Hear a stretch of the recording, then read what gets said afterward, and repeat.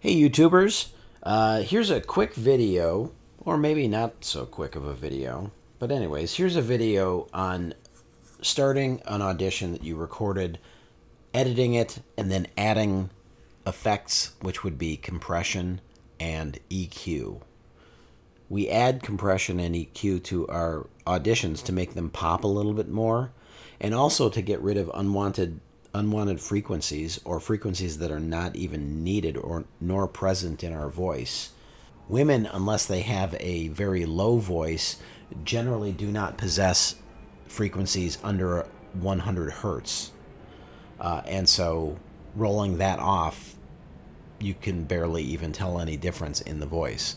So it's always a good idea to roll that off. For some men, if they've got very deep voices, you wouldn't roll off 100 because you'd take off some of the bass and some of the sound, but you could go down to like 70 or 60 depending on how low the voice is, how much of a baritone versus a tenor or a higher voice. And that applies for men and women. So you do that, and then you also add a little bit of brightness so it pops a little bit more, and then you add some compression, which makes the softer portions a little bit louder and the loudest portions a little bit softer, which is ideal for TV and radio and web. Here's an old audition that I did, and it's before I have edited it down, and so I'm going to do a quick edit of it, and then I'm going to add some effects and then turn it into a thing. So here's what the thing sounds like. So here it is. So you got some. You'd do anything to take care of that spot on your lawn. So why not take There's care of that breaths spot on your and skin? there's some false starts. If you're a man over 50, you're in the group Everything most like likely that. to develop skin Here's a cancer, false start. including melanoma, the cancer that kills one person every hour. So we're going to clean all this up. So let's go to the beginning, and I'm going to take my two fingers and pinch out. If you're with a mouse, you would be doing it differently, but I'm going to click on this ruler, which is here, and Command T, use my bracket to move to the right. Now there's a almost 2-second space, so I might move this up just a little bit. Okay, so, and that's even nothing. So I thought that was the start of the track. So let's totally move this forward. There's a click there, a lip smack. That seems like the beginning of it. So let's take that and drag that back. So that's maybe a second after, half second after, something like that. So You'd do anything to take care of that spot on your lawn. So why not take care of that spot on your skin? If you're a man over 50, you're in the group most likely to develop skin cancer, including melanoma. okay, there's a breath there. Command T, I'm going to bracket back, bracket forward. Including melanoma, the cancer that kills. And I said the cancer, and I screwed it up, so I'm going to go anywhere in there, Command T, bracket back. Oh, and if you don't click on that, you don't get the bracket, it moves forward. So I'm going to Command Z that. And I'm going to go all the way. After, there's probably a breath there, you can't see it, but I'm going to go right in front of that, and then I'm going to move that to about where I was. So if you kind of go backwards, you can say, including melanoma, the cancer that kills one person every hour. Check your skin for suspicious or changing spots, and ask someone you trust to check areas you can't see. Early detection can put you in a better spot. I'm going to take that, big breath out, Command T, bracket forward, bracket back. Go to spot. And I screwed that one up. So now what I'm going to do is I'm going to put my cursor or the playhead there. I'm going to bracket forward to where the correct line is, and then I'm going to move it back to where my playhead was, so that then I don't even lose the place. It's in the exact same spot. Detection can put you in a better spot. Go back and listen to it. Go to spotskincancer.org to find out what to look for. A message from the American Academy of Dermatology. Okay, cool. And then I've got noise and a sniff and a smack and whatever and a breath. I think I did extra takes, so I'm going to go back here and I'm going to bracket forward to the end of that line. There you go. And so then now, when you've got the whole thing, you got the whole thing there. Okay, so there's the whole thing. All right, so now that is cut out the major breaths. There are some pauses here, like here, in here, and in here, where I didn't breathe, so I didn't cut it out. I could cut those out, but for purposes of showing you how to do this, it's good enough. So the major false starts have been taken out, moved into the correct place. So here's a complete audition. Okay, so now we want to go and add some effects to it because there's currently nothing on it. If you click up here, which is this Smart Controls button, or it looks like a knob, and you click on that, then your controls come up.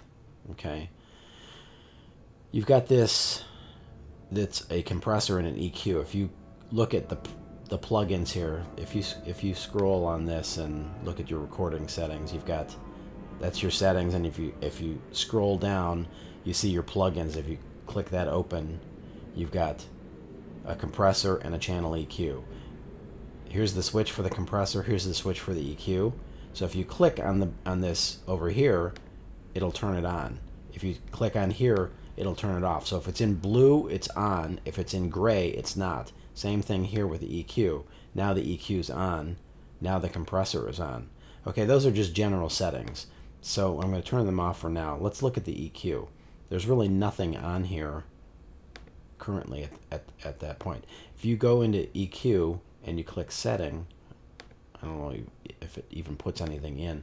So you go down to setting and you go to this drop down. You can add stuff if you're recording drums or keyboards, anything like that. We're going to go to voice. We're going to look at voice.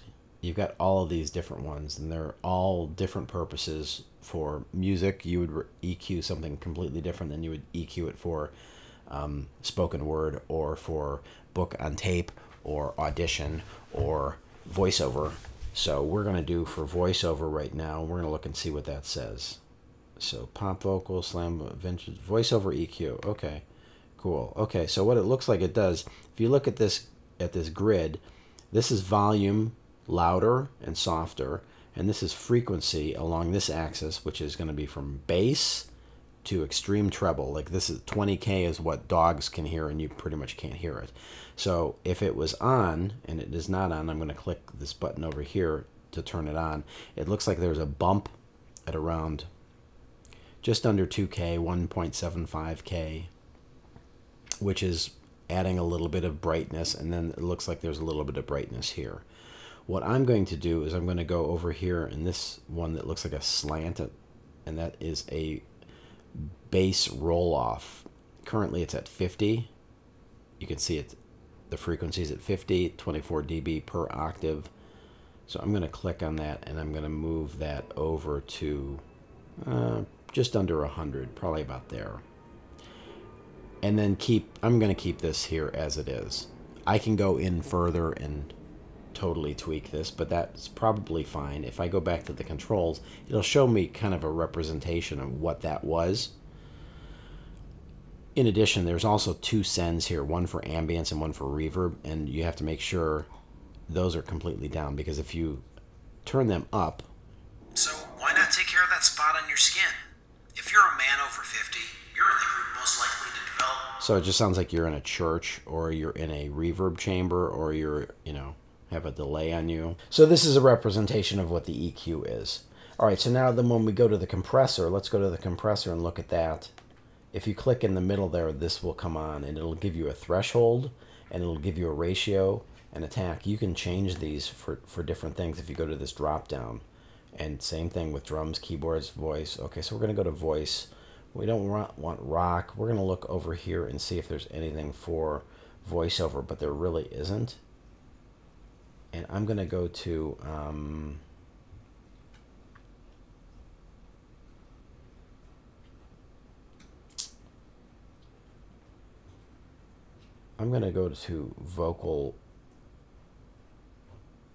vocal first.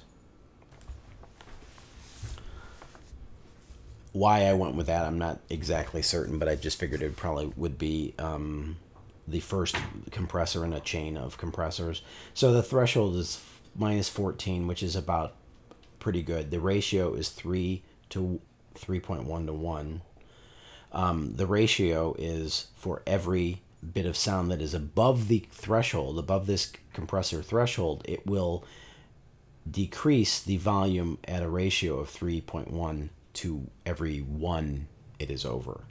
Attack is 35 milliseconds, and the gain is, it's adding a little bit of gain to make up for the compression. So if we turn that on, you'll see that this comes on and this comes on. So I'm going to close out of this, and we'll listen to this. You'd do anything to take care of that spot on your lawn. So why not take care of that spot on your skin? If you're a man over 50, you're in the group most likely to develop skin cancer. Okay, so if we listen to this without these things, and then I will slowly turn them on, you could hear the difference. Including melanoma, the cancer that kills one person every hour. Check your skin for suspicious or changing spots, and ask someone you trust to check areas you can't see. Early detection can put you in a better spot. Go to spotskincancer.org to find out what to look for. A message from the American Academy of Dermatology. Okay, so that is adding a little bit of compression and a little bit of EQ to your audition, so that when you send it out, now you go to share and you go export song to disk, and you go test with EQ compression, and you put it in your auditions folder on your desktop. You got auditions, boom, and MP3 highest quality, export, boom, you're done. There you go. And that's how you do it in GarageBand. Stay tuned for more videos on GarageBand, Audacity, Pro Tools, and Logic.